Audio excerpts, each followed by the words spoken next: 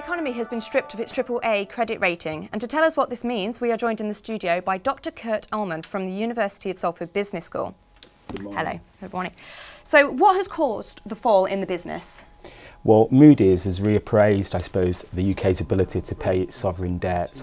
I suppose this has been on the cards for some while now. The UK government has had a lot of rhetoric around its ability to repay the current UK deficit or borrowing, which is about £1.1 trillion. And Moody's, as you say, has stripped it from the AAA status to the AA1. In one sense, it may not make a huge difference because the markets have already been anticipating this for a while. But it's probably likely that the other two credit rating agencies will downgrade the UK's ability. The AAA status was, I suppose, important in one sense because it put us in quite an elite club. Germany and Canada are the only other two countries in the world which have a AAA status. And the US was downgraded in 2011 and so was France too. So I suppose it just reflects a wider sentiment of perhaps a longer and more protracted period of austerity in the UK. Brilliant. And what effect will it have on the UK economy? Well, I suppose it's a sort of twofold in one sense. It won't really affect the UK economy that much, although it may make exports slightly cheaper as sterling is devalued. For a consumer-led recovery, it will make it slightly more problematic because imports will be slightly more expensive. But I think the person on the street won't really notice that much of a difference, if I'm honest. Right, okay.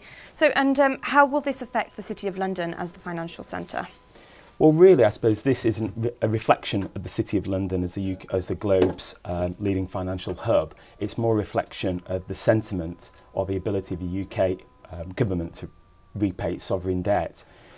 I think in terms of a financial hub, the only implication may be if there's a continued devaluation of sterling, it may affect investors' ability to sort of see the UK as a good, safe bet long term. But I think in the short term, it won't really make that much difference. And if investors don't invest with us, I mean, how's that going to affect us? Well, it affects us in a number of ways. Obviously, the financial services sector in the UK is a significant proportion of our GDP. It's a place where all of us get our pensions from in terms of the future. So we need investors to support the sort of products that the City of London provides. And like I say, it is a global home for financial trading and financial services. So it does have a big impact in terms of the GD economy more widely. Okay, and the budget's going to be announced next week. I mean, what do you predict is going to happen? Well, like with all budgets, there'll be some areas where obviously probably income tax will rise. What we will see is a squeezed middle. So those families on middle income will see a small increase in income tax.